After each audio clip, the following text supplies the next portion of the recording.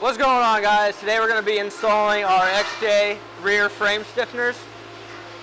These are a little difficult to install, so you're definitely going to want some experience if you're planning on installing these yourself. They do take quite a bit of work to put in.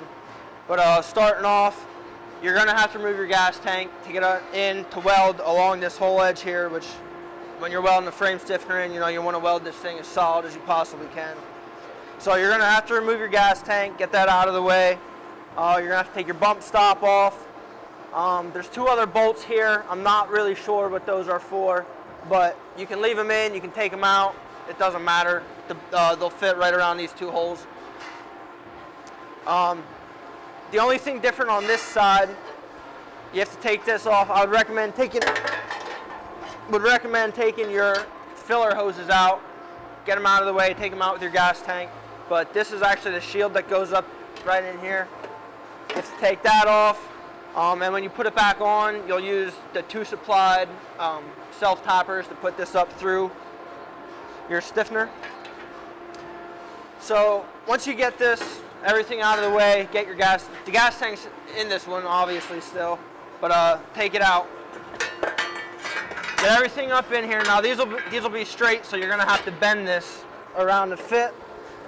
But basically, you just wanna line up everything. You can use your bump stop. You can bolt that back up to actually suck this in.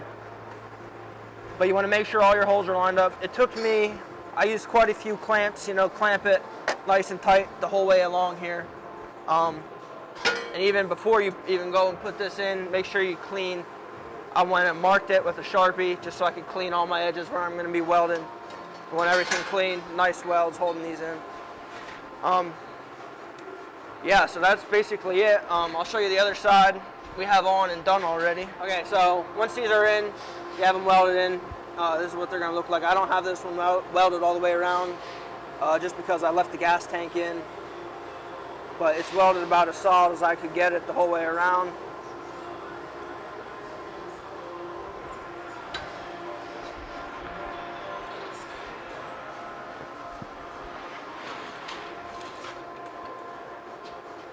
Forgot to mention this piece. So after you get this all clamped up and everything, and then this piece you just line up. It goes right in the groove here. There's enough room around that you can weld all the way around it once you have everything up in place. So yeah, tack everything in, get it all nice and tight, weld it solid.